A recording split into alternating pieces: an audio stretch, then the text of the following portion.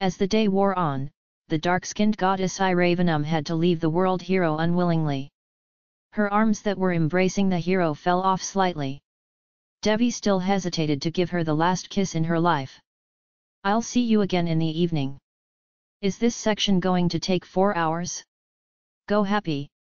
Is the world?" Knight hesitated and looked back at the world. The world was thrilled with joy as the knight parted like a fake lover with no love inside.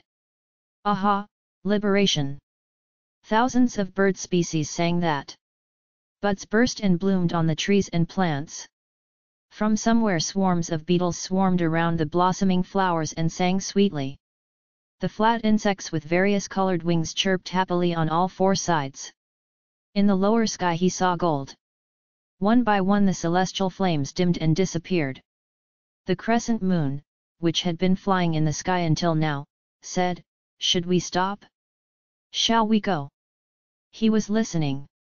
The boat was moving slowly in the stream. The sound of the oars pushing the water along with the chorus of birds fell on the ears of Ponniyin. She woke up startled. Her eyelids fluttered open like 2 beautiful blue buds blooming together on a branch. The golden face of the prince appeared in front of him. He was still sleeping. "Did you lift or is he still numb to the rush?" "I do not know. Yet how radiant is his countenance." Beyond, Sendanamuthan was pushing the oar. "Ponniyin, why did you wake up so early?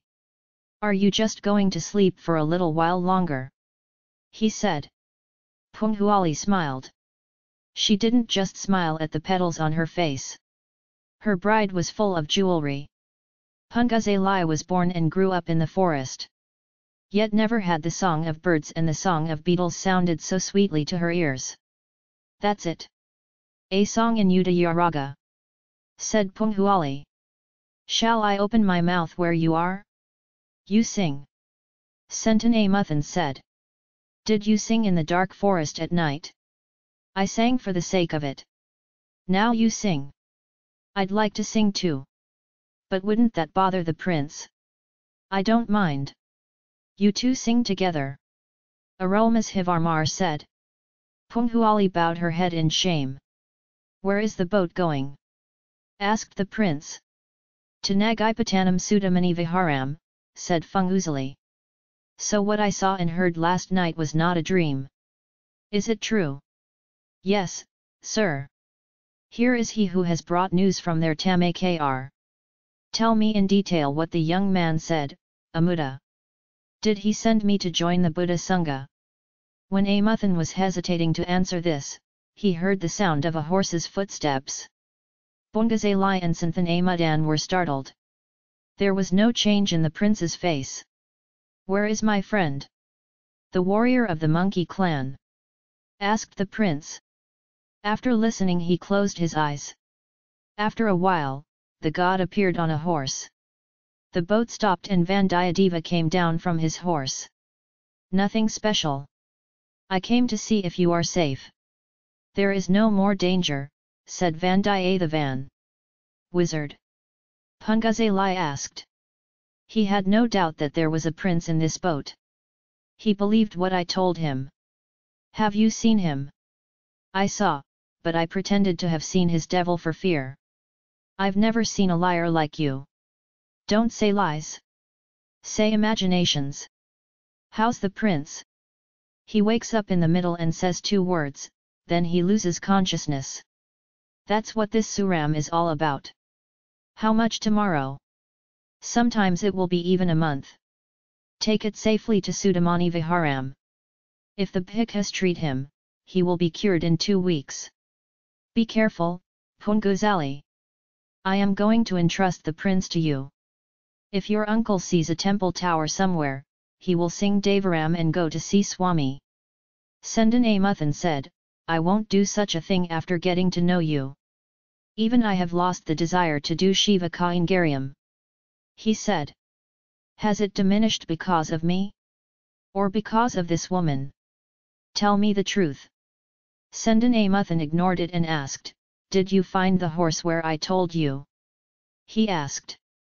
"The horse found me. Isn't this the horse I left you in Tanjore?" "Yes." In the dark it stalked me in the thicket. I learned one thing from my capture with the Arabs, Amuda. It's a sin to make horses run barefooted. They must have iron shields under their hooves. I'm going to have them shielded first in the slaughterhouse I see. Well, well. Let's talk about all that. There is no time. I don't know if I will see you or the prince again. If the prince wakes up again, tell him that I am going to the old room and that I will send a message from there soon. Only then will he be at peace.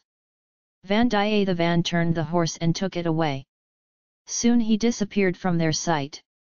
The boat was passing through the foot of the stream, which was thick with undergrowth on both sides. Golden dalhambu and ivory dalhambu were strewn on both sides. Their fragrance is intoxicating. In some places, punne trees were growing on the banks of the stream. There were also kadamba trees in some places. Pearl-colored punne flowers and saffron-colored kadamba flowers were strewn on the banks of the stream. It seemed to Punghuali that if there was a path from earth to heaven for the pious, it would be like this.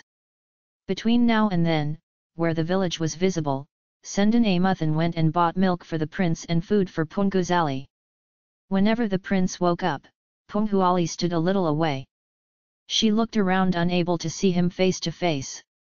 She used to look at his face when he was unconscious. She was talking about many things with Santhan. Sometimes the two sang together.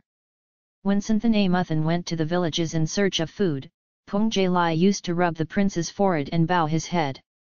All that time she was in a state of ecstasy, excitement. It felt like she had served him in so many previous births. Thousands of formless memories fluttered in and out of her soul, fluttering the feathers. For a day and a night they sailed across that stream. Pungazalai and Santhan exchanged glances and teared up from time to time. Pungazalai saw many dreams of pleasure that did not materialize in the dark time. The next day at sunrise, the boat reached Nagapattanam as the world glowed golden. Near Nagapattanam a branch split off from that stream and went straight to Sudamani Vihara. They took the boat along that branch. They took him to the back of the Buddha Vihara and stopped him. At that time it seemed that something was going wrong in the famous Sudamani Viharam. At the door of the Viharam the noise of the crowd was heard. Bhikshus were running around. From the boat, the three went down to the shore. Sendan Amuthan left saying that he had gone to the Viharat and was coming to find out what was the cause of the commotion.